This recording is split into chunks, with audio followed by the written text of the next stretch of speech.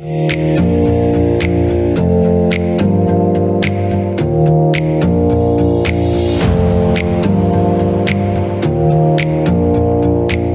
Sammy Destin, and I'm going to be interviewing the author and illustrator of Rad American History A to Z. Let's meet him. Miriam, you go first. Okay. I'm Miriam Klein Stahl. I'm the illustrator of Rad American History A to Z. Here's the book. And all of the illustrations in the book are done in paper, black paper, that's cut out with an X-Acto knife. And I did the backgrounds with watercolor. So that's a watercolor background with a paper cut. And all the pictures in the book are done with those two processes, watercolor and paper cut. And I'm happy to be here. Thanks, Sammy. Yeah. And I'm Kate Schatz. I am the author of Rad American History A to Z. In addition to being a writer, I am an activist and an educator and a parent. And I wrote the book with words. I didn't cut stuff out of paper. I just put words on paper. All right, I'm going to dive in. Either one of you can answer this question. This is very general because I don't know who did all of the work or who did certain parts. So I'm going to start. I did all the pictures and Kate did all the words. All right. I'll try keeping it nice, but you name some of the people you talked with to help write this book, and also say that you tapped into your own memories. But what other resources did you use to help inform these stories? How did you research? There's no bibliography. Aha, Sammy, good catch. Now, I'll tell you something, Sammy. There is a bibliography. I wrote a very extensive bibliography. It was 4 pages long because it was all of the books that I used. And then in the very end, we didn't have enough pages to get the bibliography in. So it's actually online at radamericanhistory.com. That was the deal that my editor said, we don't have any more pages. We can't fit it in. So there's a bibliography online. But I really wanted the bibliography to be in because to me, the research process was the most fascinating and exciting research process I've done. The book is an A to Z book of American history, and each letter of the alphabet tells a different story about a moment or movement in American history, most of which are kind of lesser known. Some are going to be familiar to readers, but a lot of them are lesser known, not as familiar, and I tried to dive really deep into each one and pull out like fascinating, interesting stuff that most folks haven't encountered before. So in addition to doing a lot of, like I mentioned and you said in the intro, I was able to interview a lot of people who were there. So when it was more contemporary history, I interviewed people who'd actually been there. So for A is for Alcatraz, I interviewed one of the people who was an original occupier of Alcatraz in 1969. In some cases, I interviewed the daughter or the child or granddaughter of someone from movement history. So I was able to interview Karen Korematsu about her father, Fred Korematsu. But then I also relied on a lot of scholars and academics and teachers as well. So I'm not a historian. I'm not an expert. I'm just really fascinated by American history. So I turned to the people who make this their life's work, who are experts in the Reconstruction era, experts in the Civil Rights Movement, experts in jazz history, and they really helped with making sure I had deep, accurate knowledge. Miriam, do you want to talk about your research for the illustrations? Yeah, sure. I just, you know, Kate and I, our collaboration is a lot of back and forth with figuring out what stories we want to tell. And then it's kind of my job to give them a visual look and to try to like capture people that, that aren't as inclined to reading, and are learn more visually. And so I try to make a picture that will also tell the story that Kate is writing. And so I used a lot of archival images. Sometimes I look at videos, if there's videos of the movement that we were trying to portray. And then I just do kind of a combination of using different source imagery from like archival still images and video, and try to make a new image out of those things. All right, that's actually really interesting. Can you elaborate? Well, here's a picture of Dolores Huerta, and so I wanted to have her in the forefront, and then you know, all of the stories in this book are really about movements of people, like many people that are working together to make change rather than one individual person. And though she's an important and well-loved person that was really instrumental in bringing about change for farm workers in California and probably worldwide. It was also the people that took part in the protests. So I looked at different images and kind of put them together for the background there. Does that make sense? Yeah, actually, that's really interesting.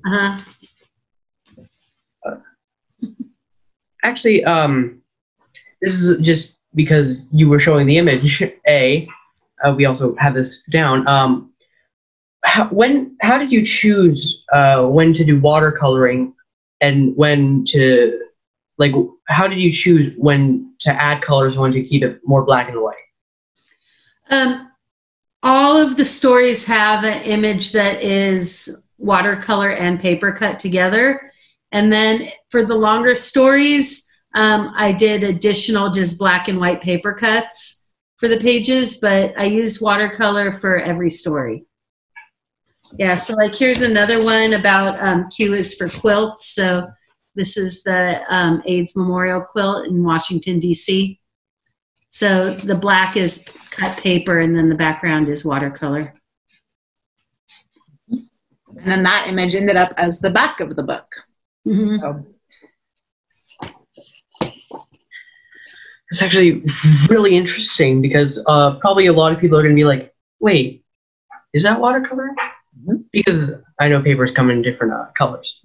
This is the cool part about getting to do an interview where the artist is actually in her home studio where she actually made all the art for the book, because you don't usually get to see the actual original art in a book. I think sometimes people forget when we're looking at an illustrated book, because it's in the book, it's scanned, it's actually, part of the book, we can forget that this is actually a piece of original art. And keep holding it up. Ooh, the real one and the book one. The quality is the exact same. All right. At the end of each chapter, you list other topics that start with the same letter. Is there a topic that you really wish you could add to the book, but it isn't there? Oh, yeah.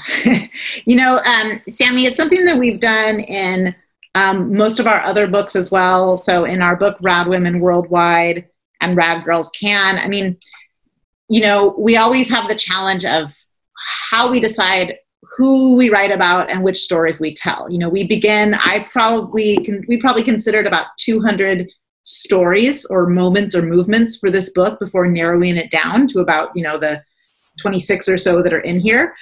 Similar for this, our first book, Rad American Women A to Z, it's another A to Z, so there's 26. But for each letter, there were so many more that we could have done. So as you pointed out, for this book, at the very end of each letter, it says, the letter E is also for. So in this one, E is also for Earth Day, E is also for Ellis Island, it's also for the Endangered Species Act, and it's also for the Equal Rights Amendment. So, so, there's a lot of things that I would have loved to have written about. I don't think I can name just one because there's just so many. But that was a nice way for us to get in a little bit of additional history.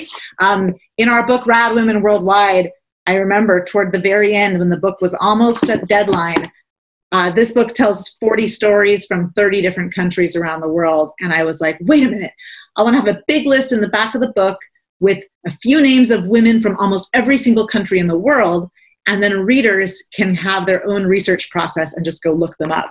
So I stayed up really, really late for a couple of nights. I made this like giant list of almost every country in the world and 2 or 3 women, notable women from that country. So I like to think of it in a way, it's like the reader gets to experience maybe a little bit of our research process. So they get to see what it's like. You see the name of someone and you look it up and you see what you find.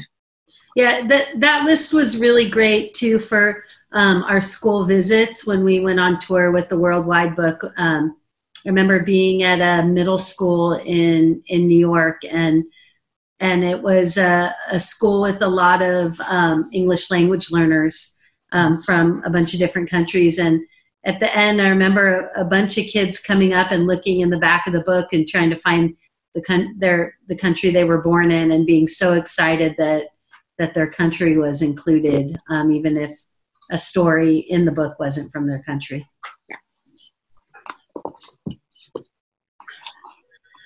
Miriam, this question is for you, actually. How did you discover paper cutting?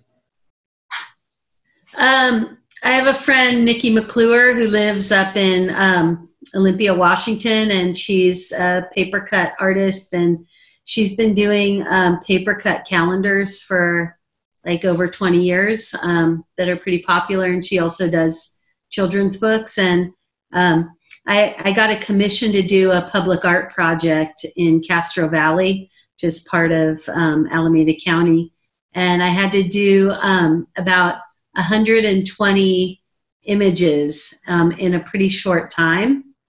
And Nikki recommended that I try paper cut because you make your drawing on black paper and then you use an X-Acto knife to cut it out, and then the image is done. And before I started doing paper cut, I was doing printmaking, and so I would work a lot in wood, where I'd draw a picture on wood, and then I'd use a tool to cut out imagery, and then I'd have to roll ink onto the wood, and then I'd have to put paper on top of it and print it. And it was a very long process. And so paper cut was recommended to me to like have a shorter process and also be able to like pare down the image to have a lot less detail, which worked really well for the public art project because the images were cut out of stone and embedded into granite. And so I had to simplify my drawings as well. And just paper seemed to be a really good kind of medium to get me to work fast and also to really simplify and make really bold imagery, really like kind of bold black and white imagery.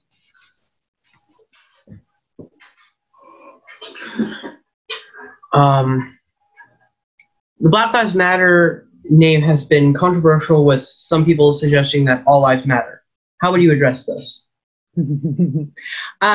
All lives will matter. All lives do matter, but only until, or not until, Black lives and brown lives in this country and around the world are treated equally. So, that's I like to, our friend Kamau Bell, who's a great comedian and activist, has made the point that, look, nobody was chanting all lives matter before the Black Lives Matter movement began, before the 3 women coined that term and started that movement. It's not like all lives matter was a pre-existing movement.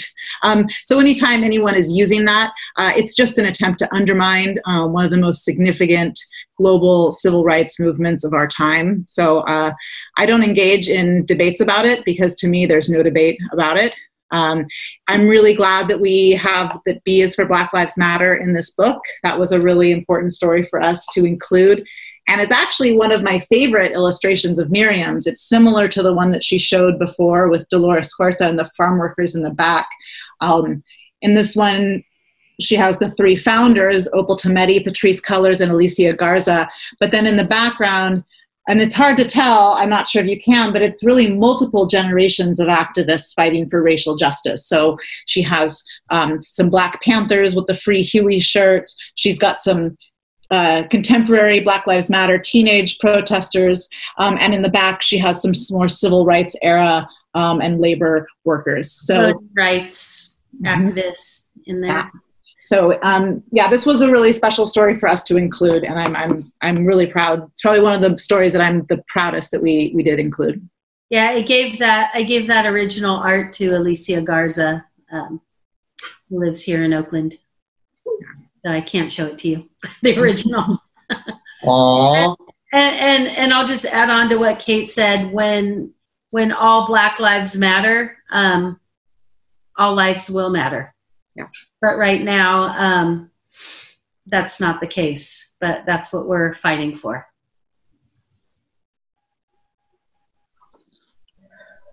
Another section of your book was M for March. In this, you talk about the Women's March that took place in 2016.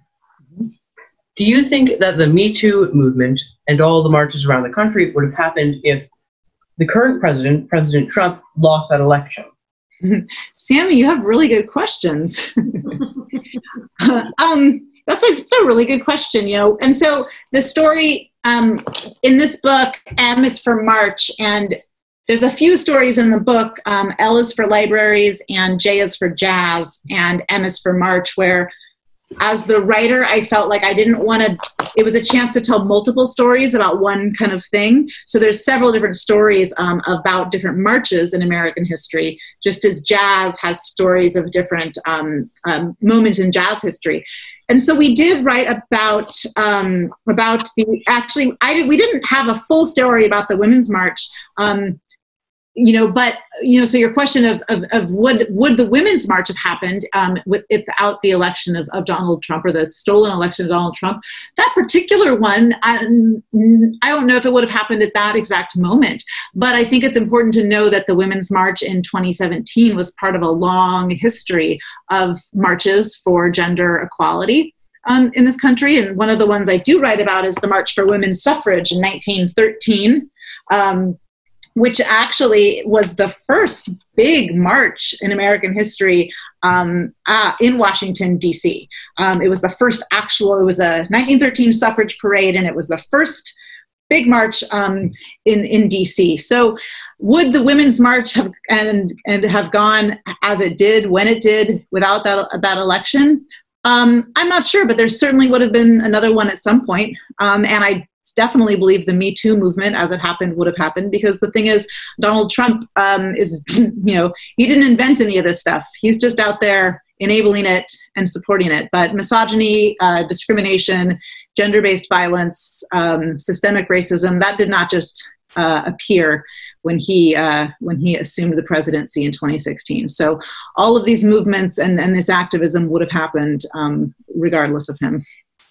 Yeah, his behavior, though, did inspire a lot of people to come out into the streets. Mm-hmm. Especially people who'd never really been active before. And we could certainly say that he was a big wake-up call for a lot of people who'd been pretty complacent beforehand. In particular, multi-generational too. Is those first couple of women's marches were. One thing I noticed was the multi-generations of, like, kids, moms, grandmas, all coming out together. Mm-hmm.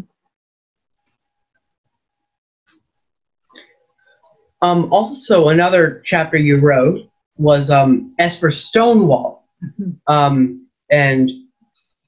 My understanding is that trans people played a large role in the Stonewall uprising, but they are often forgotten in the history books for their important role.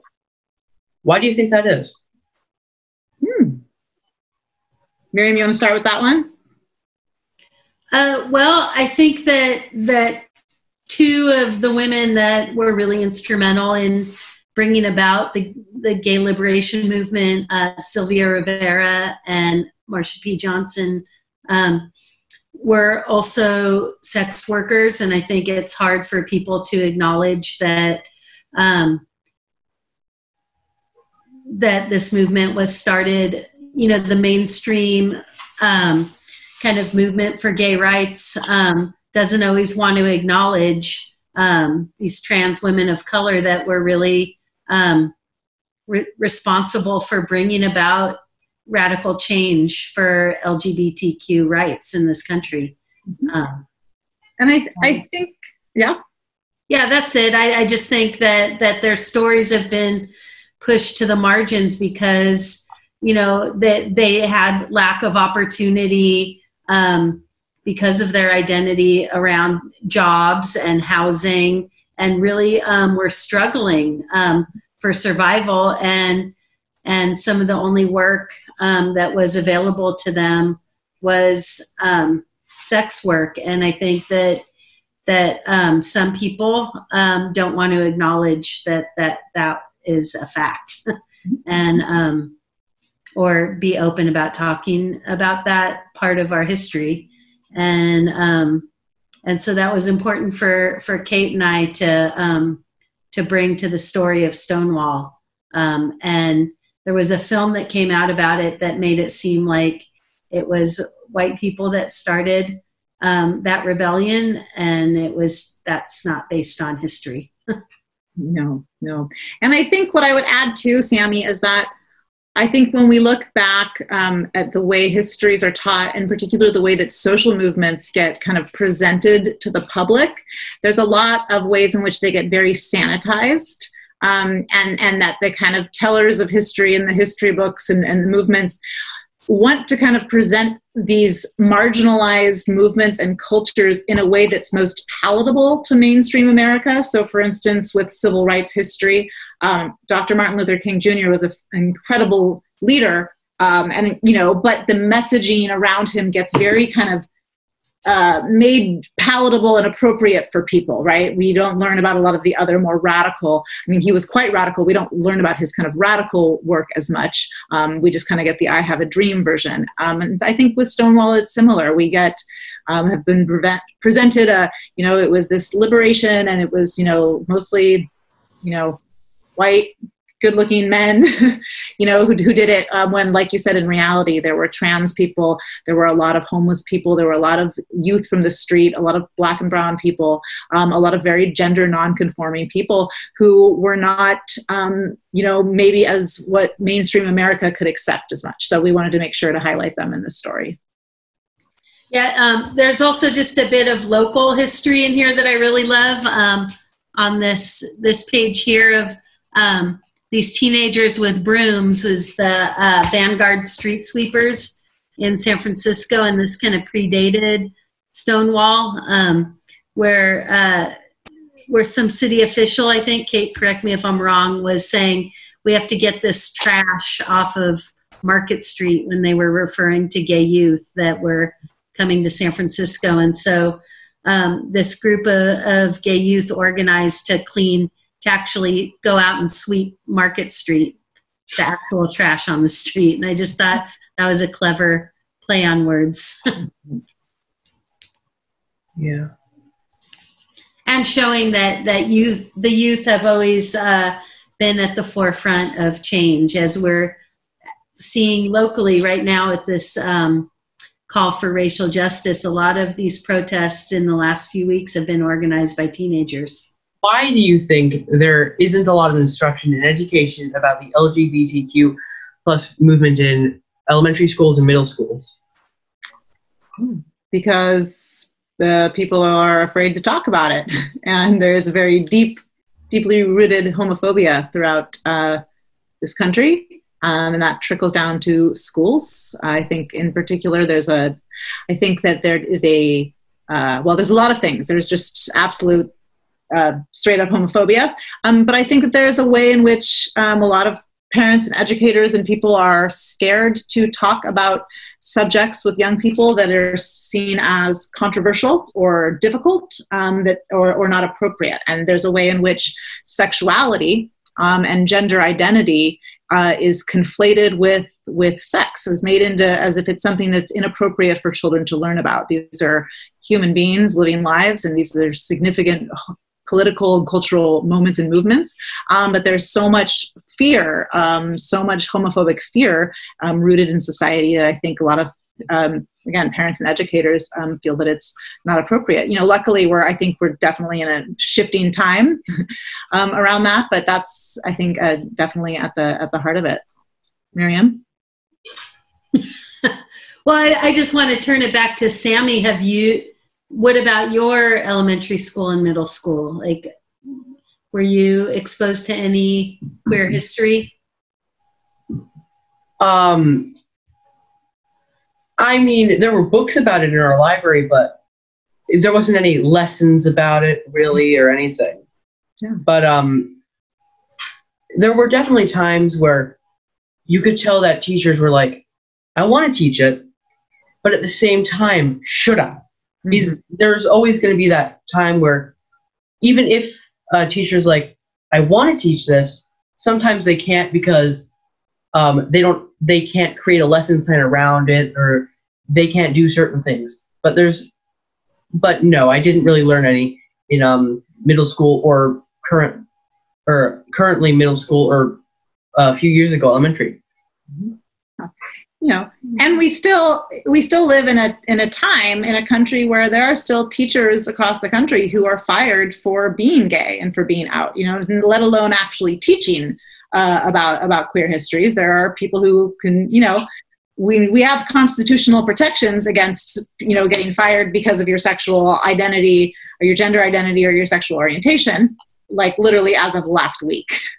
I mean, it's important to me because I have 2 dads, and especially the fact that I'm happy that he wasn't fired from his job, because he used to be a teacher for a very long time. He also used to work at Visa, and he didn't get fired, which is very good. And I mean, he wasn't in one of the most accepting places, but it's awful how you can get fired from your job just for being gay or just being part of the LGBTQ plus community. I mean, that's awful.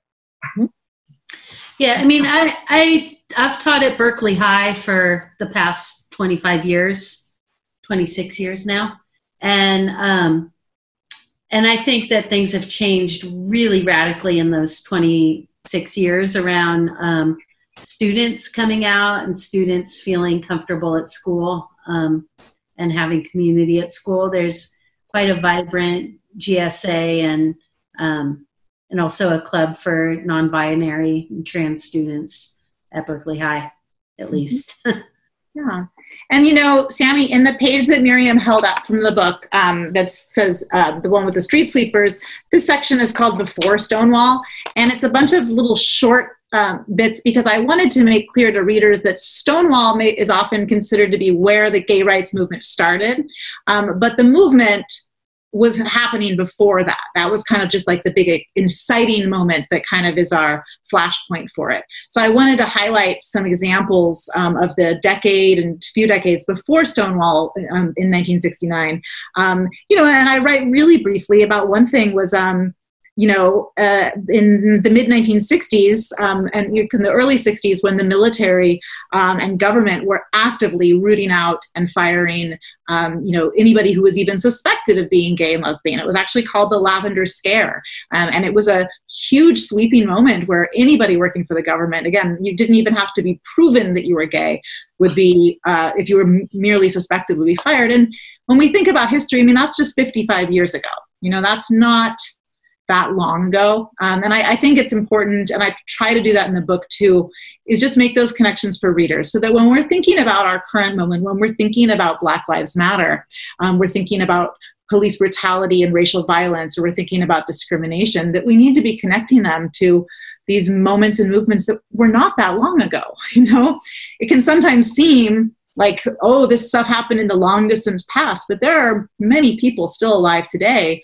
who lived through these moments. You know, even the AIDS epidemic was, you know, I mean, AIDS certainly still exists, but the height of the AIDS crisis was in the 1980s and 90s. That's not that long ago. There are survivors who lived through that. And so, you know, these histories are still connected to our present moment. I actually have another question. How important is it for young people such as myself to participate in movements like the ones in your book? To what? Can you repeat it? How important is it to what? How important is it for young people such as myself to participate in movements like the ones in your book? Well, like I said before, in almost every movement in this book, young people have been at the forefront of fighting for change and continue to. That was really evident in the youth climate movement. Mm-hmm. Yeah, and I'd say it is incredibly important to care about something. Like that's where when young people ask me for kind of advice about activism, like, I would start with, like, I don't think every young person has to be an activist, necessarily. I think the most important thing is to start with figuring out what you really care about and what really matters to you, and then you can proceed from there. And when it comes to participating in movements, I think that if you care about something, if you have a passion, if you feel moved by all of this stuff happening in the world, it is incredibly important to participate. And I would also say that participation can look like many things, right? There's a lot of demonstrations and marches still happening right now. That's not everybody's cup of tea. There's a lot of people who can't be out there because we're still in, COVID is still absolutely a threat. There are so many other ways we can participate. And just by talking about it right now, as a young person, you are participating. Like, we are in the middle of a historical moment right now. This is what we're going through right now with COVID and the kind of the murder of George Floyd and the kind of uprising and shift that we're seeing. This will be, if we were writing this book 5 years from now, we would have included this moment in the book. So, even by thinking about it and talking about it, you are participating. I also want to just kind of name check our book before this book. It was called Rad Girls Can. Oh, yeah. I'm just going to hold it up. And that's actually all stories of girls under 20. And Kate and I, when we were on tour for that book, every place that we went to, there were young people in the audience that wanted to tell us about something that they've done with a group of friends to be active, and when we were in Portland, one girl raised her hand and said, me and my friends, we got straws and disposable utensils banned from our cafeteria at school.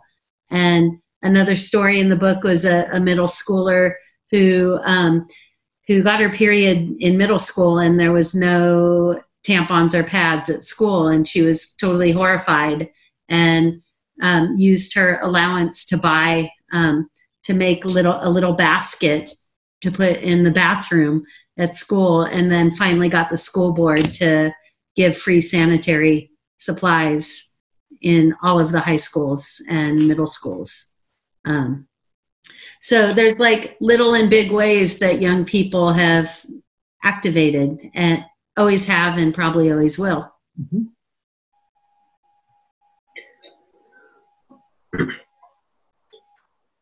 Actually, I've got another question for Stonewall. Why do you think Stonewall gets the most notoriety? I think in one, because it's easier for us to tell history with, like I say, flashpoints. Civil rights, the 1960s, the March on Washington, or the crossing of the Edmund Pettus Sunday, Bloody Sunday, and the Edmund Pettus Bridge. Or when it comes to like war history, like D-Day, right? Like, we look at these like specific days or moments that we can build our understanding of a history around. Stonewall. It wasn't where it all started, but a lot of what came out of Stonewall was really significant for the next several decades of kind of like of queer liberation, right? So in the wake of Stonewall, a lot of really critical organizations formed, like the Gay Liberation Front, the Lavender Menace, and then also 1 year after Stonewall, so in 1970, is when the very first, they called it the Christopher Street Liberation Parade. And it was a parade to commemorate what happened at Stonewall 1 year later. And so that was the first gay pride parade. And the people that organized that stayed together in a coalition and continue to organize pride parades. So I think that's part of it too, that now pride, and the Pride Parade is one of the most visible symbols around the world now of the gay rights movement, but it is really rooted in and connected to the events at Stonewall.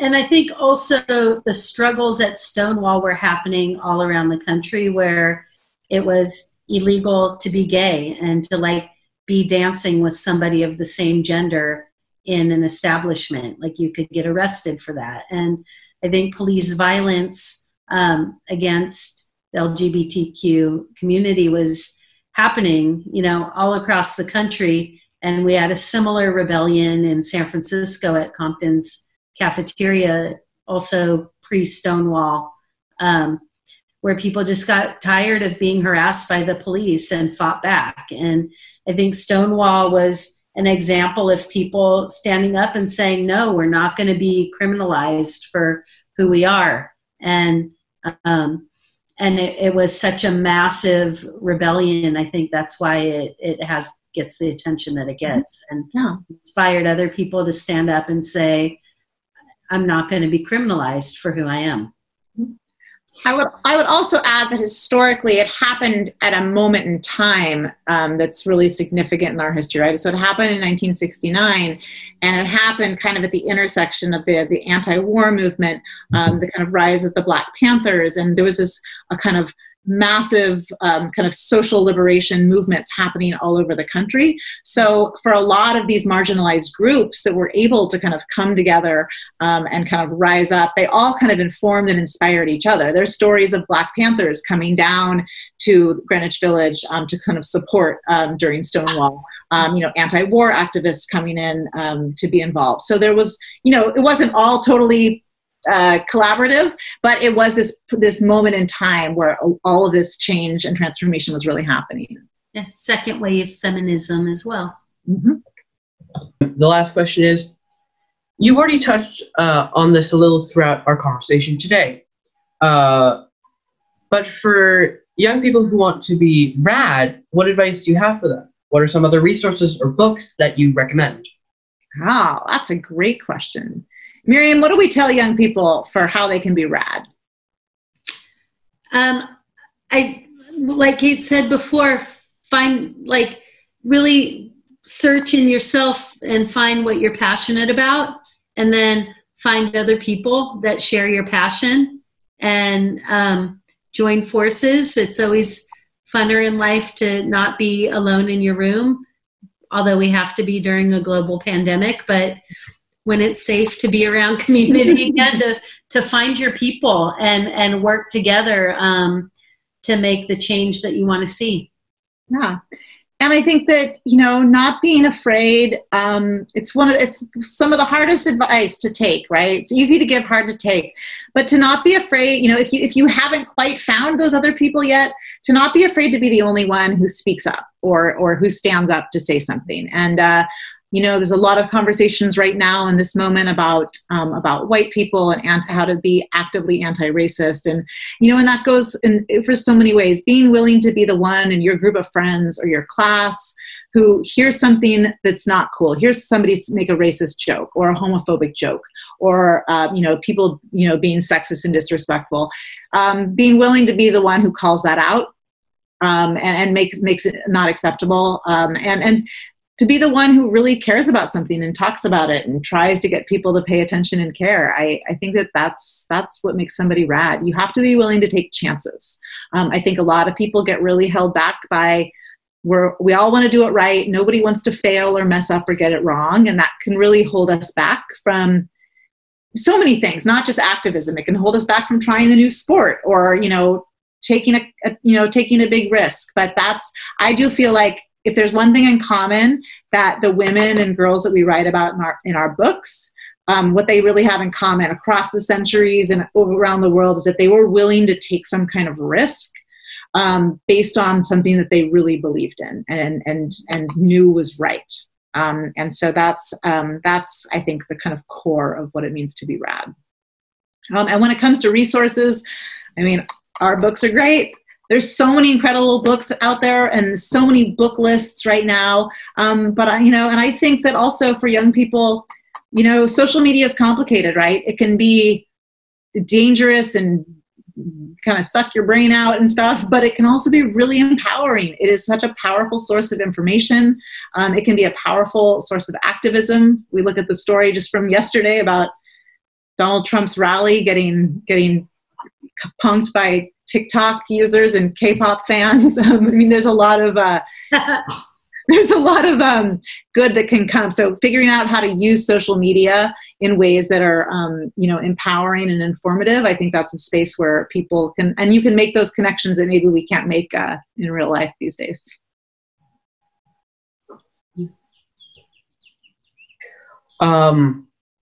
Actually, I have one more thing left. Great.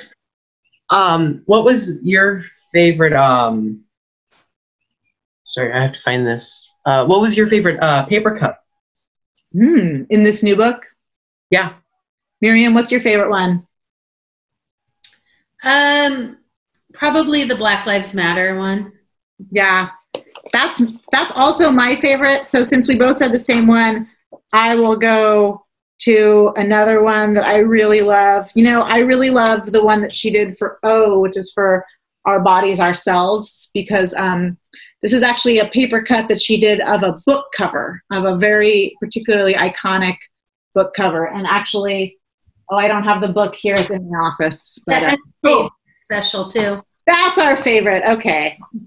So for the letter X, instead of doing a movement or moment that starts with X, Miriam did, and it's hard to see, a big X. And we wanted it to look like, as you can see, it looks like binder paper, like a notebook paper.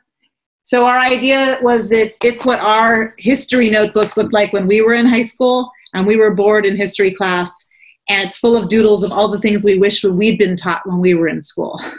So, it says the name Bayard Rustin with a heart around it. And next to it, it says the 1963 March on Washington was organized by an openly gay man. So there's another part of American history and LGBTQ and civil rights history that we don't often learn about. It's got lists of books that we think people should read and that we read in high school. So I'd say, yeah, that's kind of the favorite. But you have to get the book and look closely at it to know what else is on there.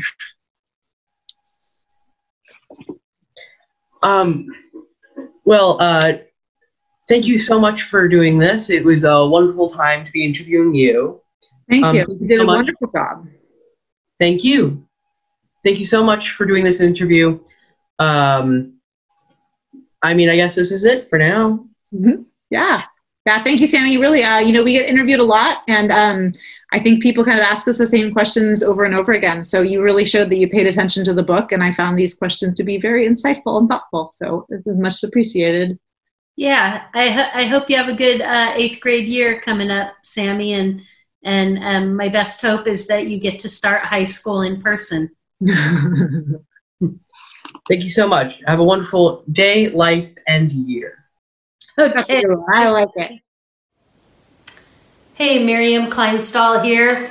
Going to show you how to do a paper cut today with, I'm going to use black paper. You can use any color paper that you want, but what you'll need is to start out with a piece of paper. We're going to make a drawing on it, and then we're going to cut it out with an X-Acto knife. So you need an X-Acto knife and something to cut on, a self-healing pad.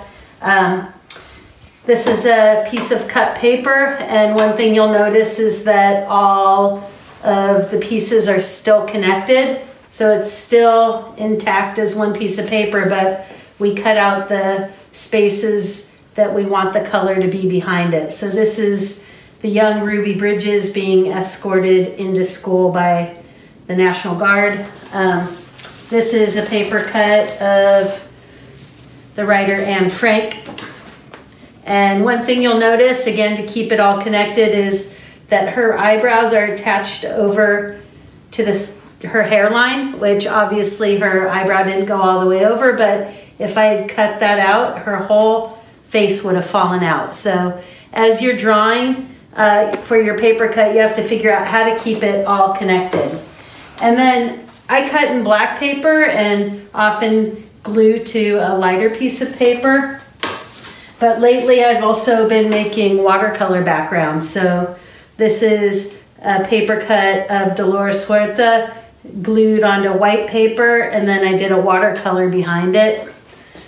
This is a paper cut of the Names Project of the AIDS quilt displayed in Washington, D.C. with watercolor behind for all of the color. So that's an option. Or I also like just how they look as paper cuts. So today I'm going to cut out the poet Adrienne Rich, who's one of my favorite poets. So I have the image up here on my computer to look at, and I'm working on making this drawing. So I'm just putting in the last touches of some little highlights for her hair in here, and I'm about to start cutting it with my blade. So the original picture didn't have her shoulders in it, but I wanted to put them in, so I just kind of made up a shirt for her. I'm going to use a X-Acto knife. This is just a basic X-Acto blade with a number 11 blade. Most houses probably have something to cut with, some sort of blade. And then this is a cutting mat that a lot of people have that you can get in art stores. I like to use this one because it's a white background, so I can see what I'm doing a little better. So the first thing I'm going to do is just start cutting out around the outline that I made of Adrienne Rich. And if you haven't read her poetry, I recommend it. She's one of my all-time favorite poets. So I'm just cutting around the perimeter, around the outside of this whole composition. And this is a good way to start for you all at home, just to get the feeling of the blade. So that's that part. And then I like to just go right into the face. And I, for some reason, always start with the forehead. And I'm cutting out the hairline here.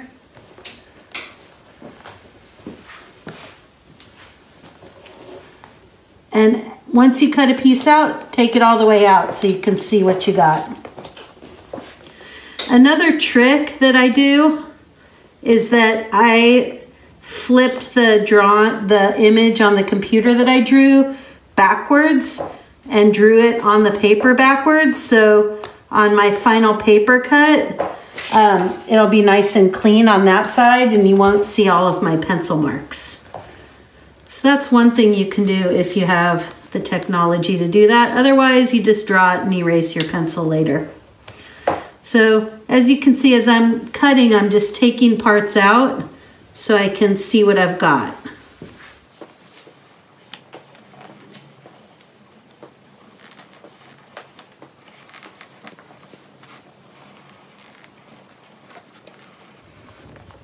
And you can take your time. I'm just going kind of quick here so you can see a final cut in not too long.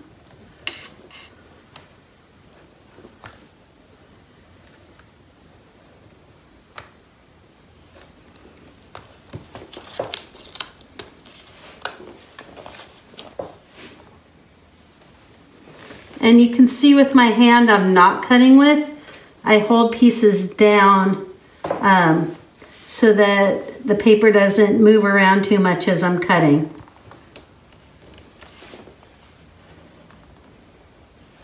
So you're actually being pretty active with both hands. Both your cutting hand and your hand that's not cutting is being a helper by holding paper down for you.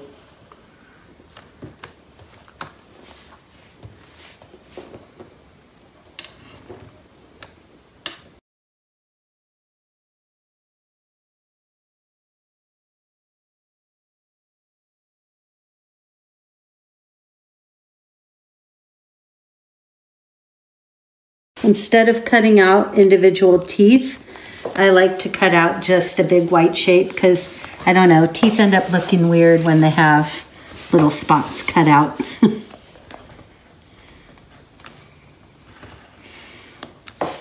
She has a little earring in, so I'm going to cut out this little hoop.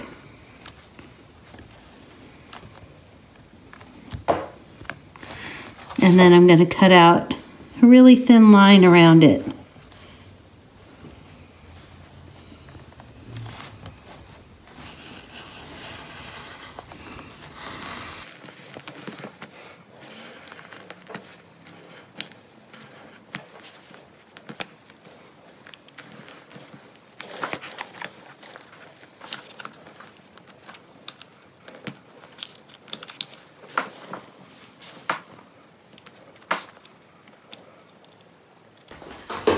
So now I'm working on the shirt, and I'm just putting a few little details in here. I decided to leave the shirt mostly black. I think it looks better high contrast like that than if I did the shirt light. So, and again, the original picture of Audrey and Rich didn't have the shirt in it, so I just kind of made it up because I thought it would look better with shoulders. And I'm getting pretty close here to where I want it to be.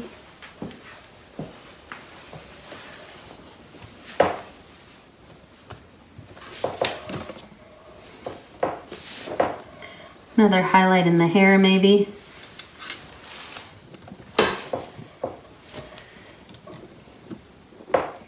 What do you think, studio assistant? Does it need anything else? I see the part I forgot. Above your eye, there's like a little line often. This is really hard to cut out. So I'm cutting the tiniest little line that's above your top eyelid. And I'm going to do one on this side too.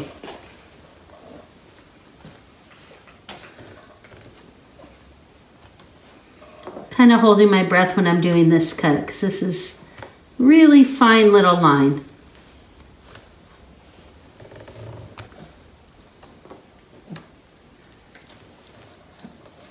That looks better, doesn't it? So I think that's done. If you make your own paper cut, that'd be great if you post it and then hashtag made with Miriam. Okay, thanks. See you later.